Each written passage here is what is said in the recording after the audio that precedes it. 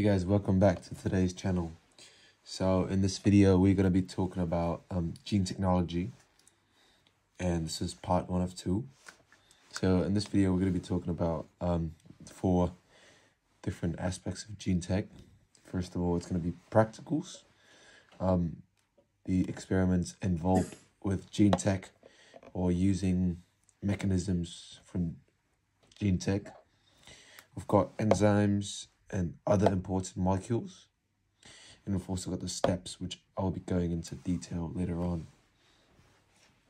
So first of all, let's go through the enzymes. We've got restriction endonucleases, DNA polymerase, DNA ligase, Taq DNA polymerase, which is a type of DNA polymerase that is thermo-resistant, and this is used for in PCR, polymerase chain reaction, which I'll be covering later on in the video.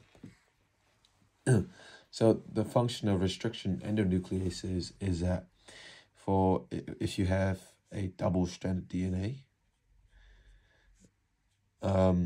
it will essentially cut at unevenly across the phosphate backbone. For example, it cuts here and it cuts here, and in the end you would produce 2 different fragments. Right, you get a fragment looking like this. The top part is longer, so like that, and then this one, the bottom part, is longer. So yep, just like that. So you create these sticky ends. These are called sticky ends, and they can be joined with other sticky ends that have complementary base pairings with these 2 ends. So this is a type of restriction enzyme or endonucleases that give you sticky ends. There's also ones that give you blunt ends, where instead of cutting the phosphate backbone unevenly, they'll just cut straight across like that, which will give you straight blunt ends with no bases sticking out. And then you can add more nucleotides at the end by using DNA ligase and splicing it, right? Which brings me on to DNA ligase. The function of it is to, for example, after you've cut the blunt ends, right, as I've said earlier, you can add DNA fragments together. Then it will synthesize or catalyze the synthesization of the phosphodiester bond between these 2 nucleotides. Right, so they'll help join them together. DNA polymerase, which is quite easy, they bind onto a piece of single-stranded DNA, right? And they'll move forward like this, and they'll synthesize the other complementary base, right? And DNA polymerase is used in DNA synthesization to form the double-stranded one. And now we've got, so Taq polymerase DNA and DNA polymerase is the same. Now we've got reverse transcriptase, which is for example, if you have a piece of mRNA, it can reverse synthesize a single-stranded complementary DNA from this one, and then you'd get the original DNA, except for the fact that the single-stranded complementary piece of DNA that the reverse transcriptase made would only be the exons part of the original DNA, because the mRNA has already been gone through splicing, and so it has cut off the introns parts, and now it only has the exons part. So those are the overall structures of the 4 enzymes involved. These 2 are the same, essentially. Now we're going to be moving into other important molecules. So we've got primers and promoters. So they're different. And promoters are basically, so if you haven't learned about Lac operon, promoters are regions For example, this is like a long single-stranded piece of DNA, right? And then this is your promoter. This guy, it helps RNA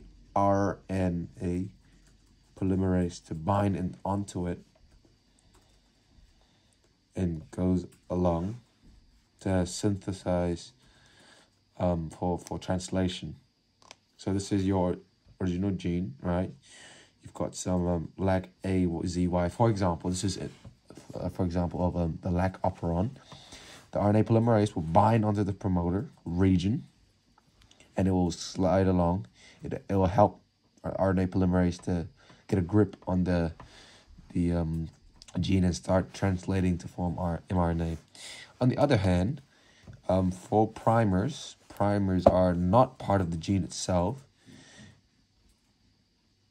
but rather, so they're a short strand of RNA or DNA that helps binding.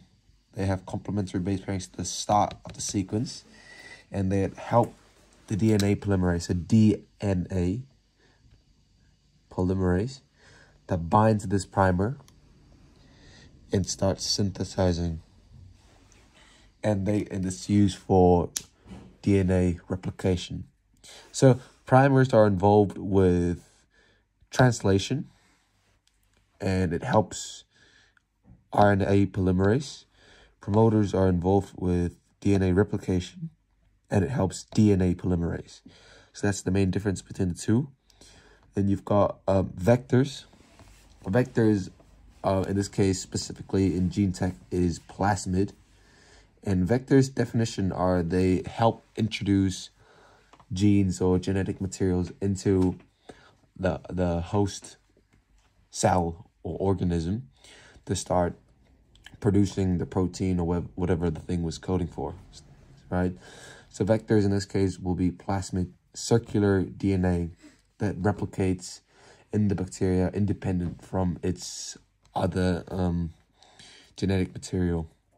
And then you can like use restriction enzymes to cut this open, from this incomplete horseshoe shape, and then you can add other pieces of genes in, and then if you reintroduce it into your bacterial cell, it can then reproduce.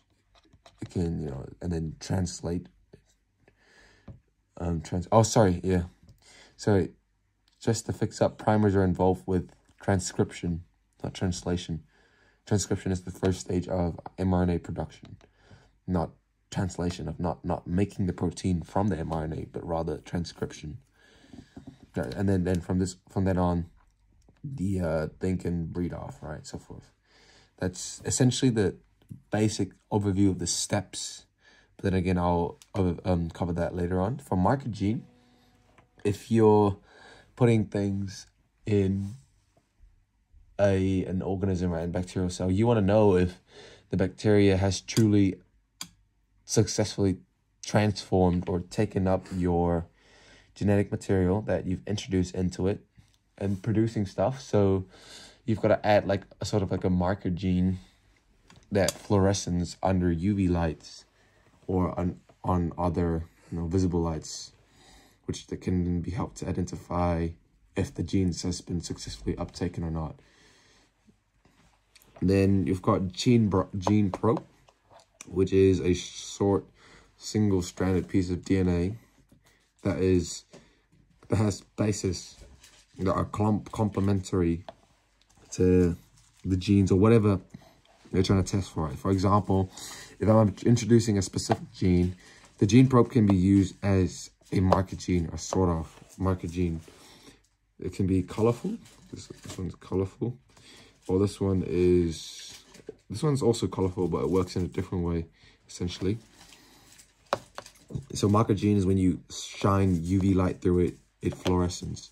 This one, just the presence of the gene probe will fluoresce. It will give off a color, and then you can know if it's present or not. So it has bases complementary to the genes that you're testing for. And when you once you add the gene probe into the single-stranded piece of DNA of gene, right, and then you wait for a while to let hybridization to occur, and then you can wash it off, and then if you got colors, you can you know that it's present and how much is present, which is essentially what microarray is. Now let's go through the steps for gene tech overall, right? Let's go do that right now.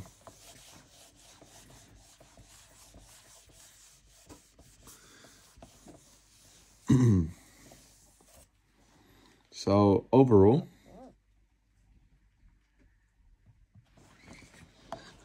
first step will be, so what the purpose of gene technology is, you introduce genes from an organism into another organism for it to produce the proteins of that gene for you.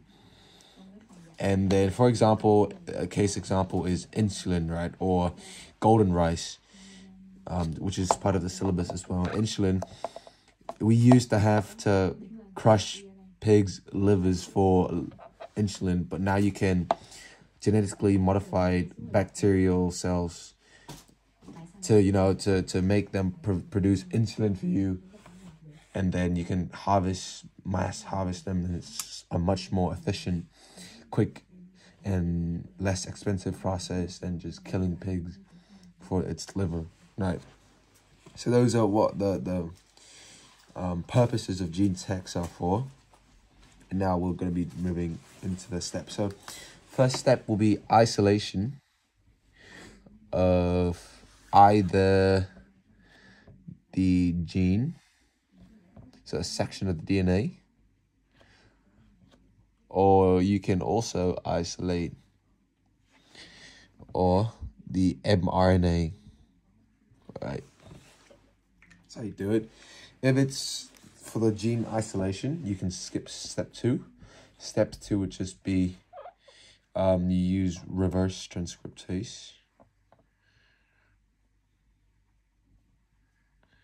to synthesize the single-stranded complementary piece of DNA from the mRNA, right? And then you can also skip step 3, which is DNA polymerase, just completing the double-stranded piece of DNA that, so from the single-stranded piece that the reverse transcriptase has produced, DNA polymerase will add on to it, plus primers. So as I said earlier in the video, primers help the DNA polymerase out.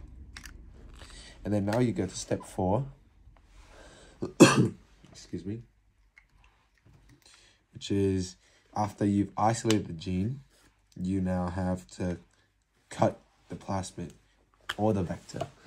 So cut plasmid using restriction enzymes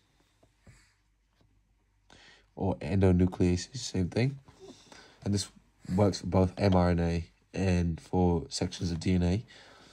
So you cut the piece of plasmid, the restriction enzyme, and cut the DNA or gene / mRNA with the same one. Important that it's the same one. So they'll cut across the same DNA sequence that it's coded to cut for, to form sticky ends. You form sticky ends, right? So they're both the same thing. Then now you just have to introduce the promoter. You can add them to each other and then test them out. So step number 5 is to introduce the promoter.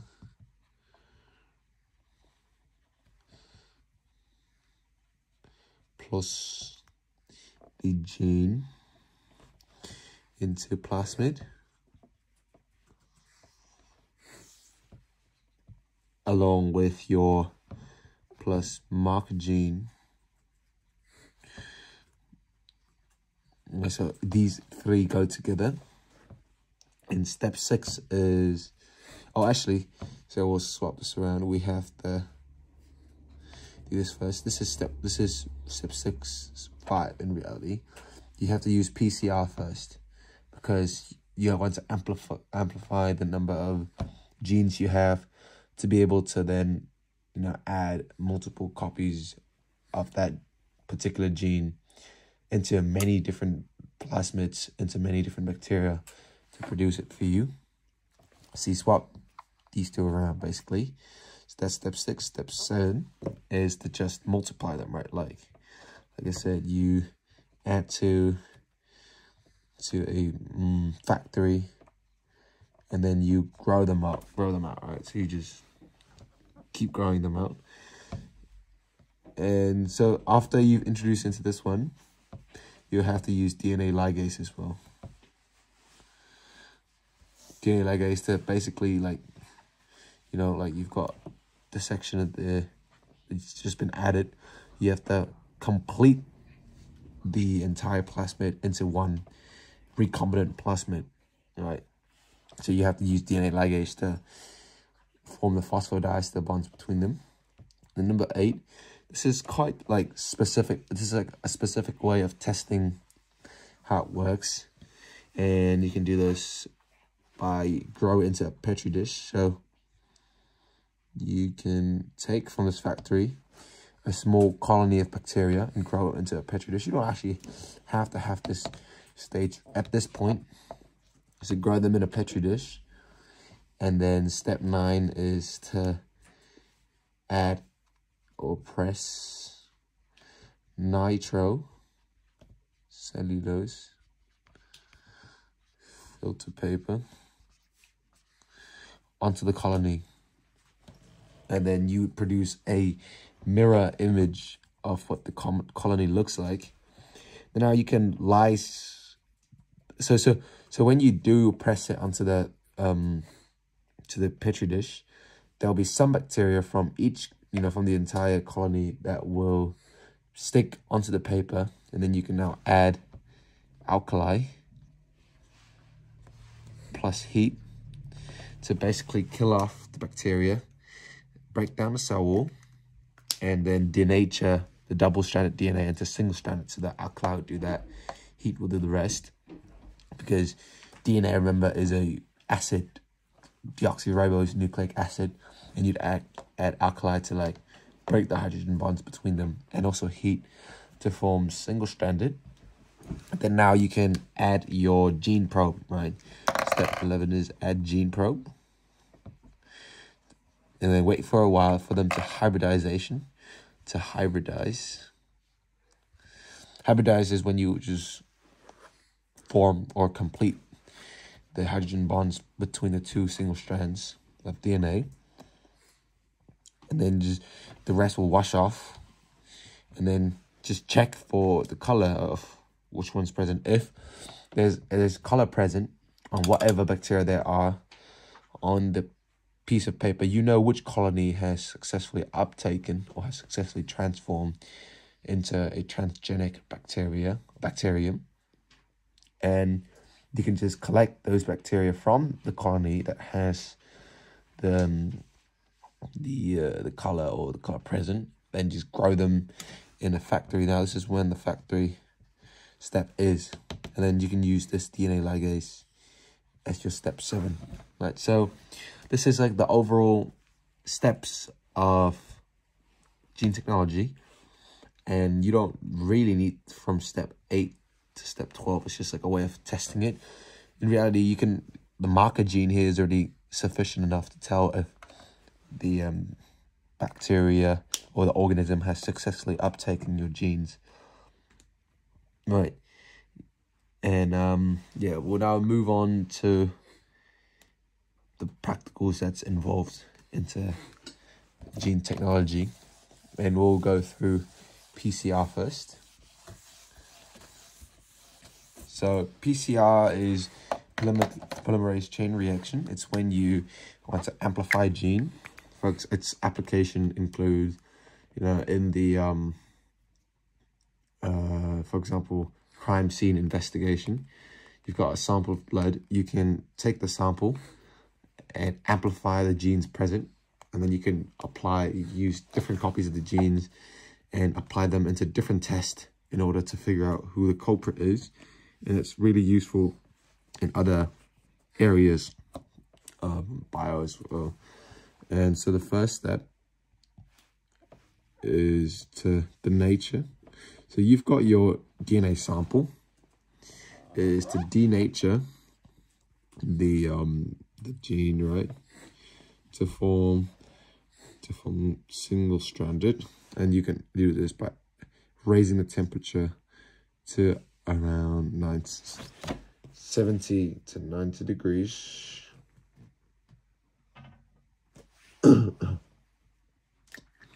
Around 90 degrees. Second step. Okay, so you can actually use this. For this one, you use a thermocycler. When you put it's like a machine, and you can like put like a bunch of test tubes in it. So it's got holes, you can put a bunch of test tubes into the slots, and it can vary the temperature. It can heat them up, it can cool them down quickly. Step 2 is annealing. So you add the NTPs, dinucleotide triphosphates, deoxynucleotide triphosphates, into your gene sample for PCR. Actually, I should have included DNTPs in my other important molecules. But basically, you add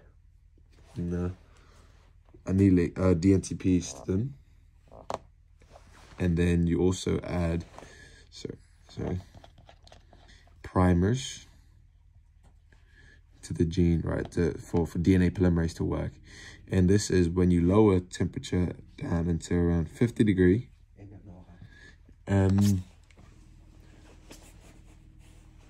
You basically allow the hydrogen bonds to reform again.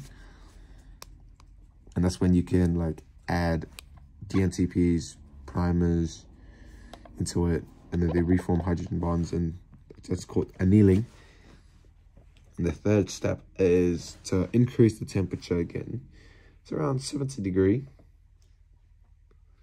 And it's, it's called Taq polymerase, because these are DNA polymerase from a species called Thermus acuitas. Right. And now it's 70 degrees. This is its ideal temperature, and you can then now synthesize it accordingly. So this is the step is called synthesization. Okay, so that's the third step of PCR, or this is called extension, whatever you want to call it. And that's basically the 3 main steps of PCR.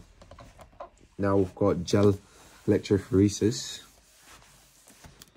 And let's say you've got this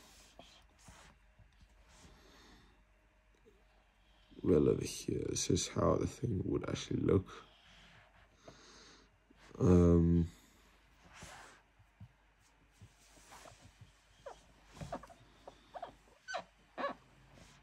It's like a basic structure. So this is the well. This is the anode. Oh, sorry, this is the cathode, my bad.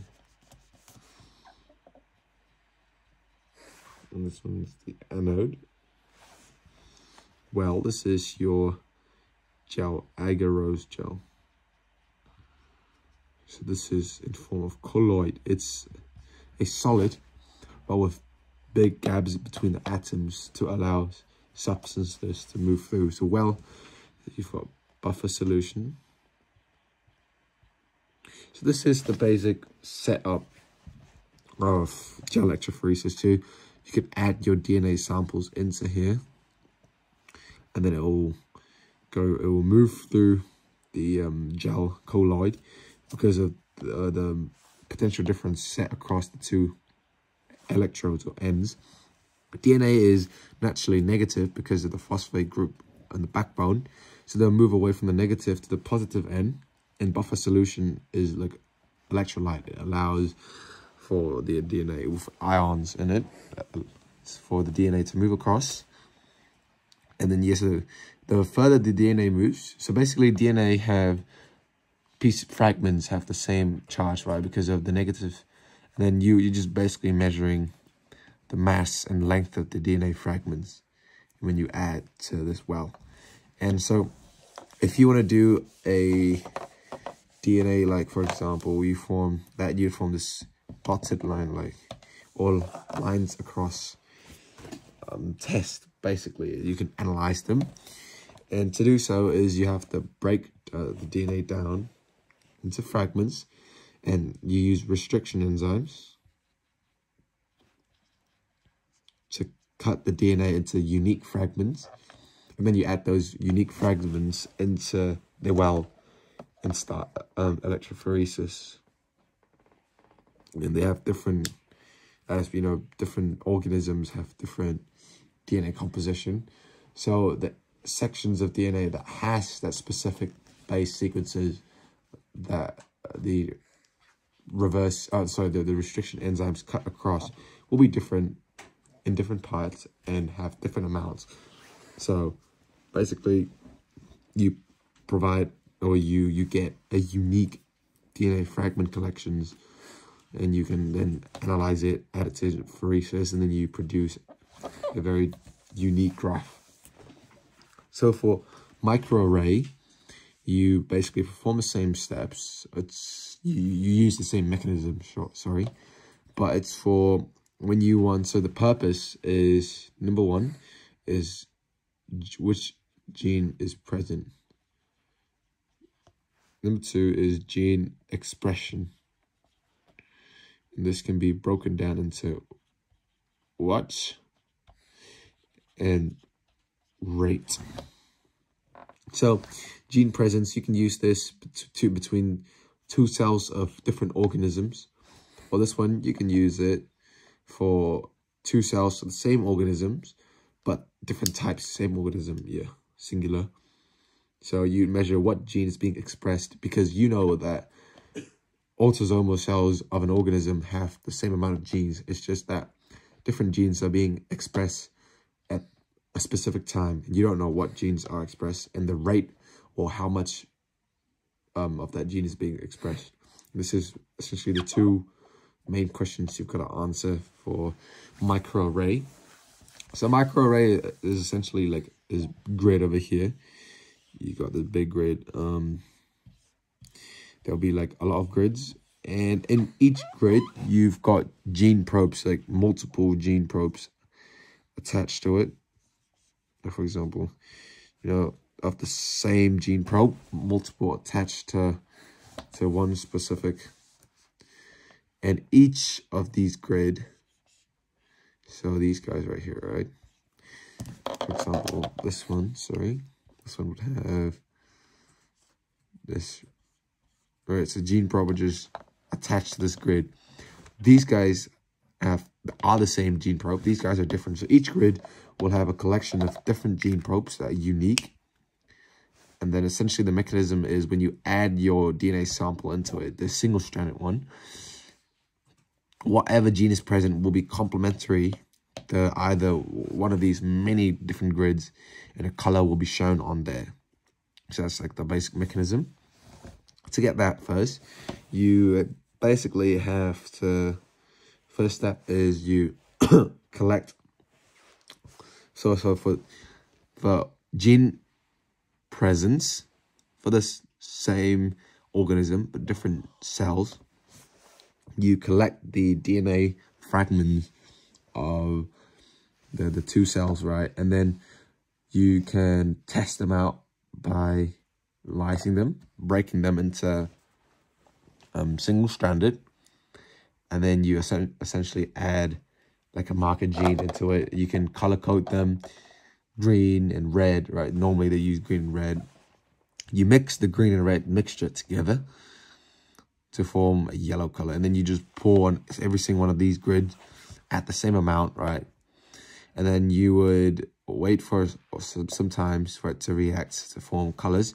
And then whatever grid you see have a color on them will show you that, well, this specific gene is being expressed, because these gene probes, it's already been attached to this one. You know what they are complementary. You know what gene or what proteins, what functions they're complementary to. So you know exactly what genes are present. But however, it's a little different for when you're expressing, you want to find what genes are being expressed or what the rate of them, right? So you do the same thing, but in this time you don't take the DNA of the genes from a different organisms, because you know that for a fact that they have different gene presence. And what you want to do is what genes is being expressed and what gene is, what's the rate of that. Of course, you can use this specific step for cells of the same organisms as well, but this is for different purposes, basically. And so if you want to identify, or if you want to investigate the different rate and what genes are being expressed, you have to take the mRNA first. You can't just measure how much protein is being produced, because it will be very hard. So you just take the mRNA, you reverse transcriptase it, you amplify them through PCR, which we covered earlier in the video. You use restriction enzymes to cut the double strand down, and then you would denature it again to form single-stranded. Then you just color code them and add them to each grid. So that's essentially how it works. And yeah, that is about it. Thank you for watching the video. We'll see you in part 2.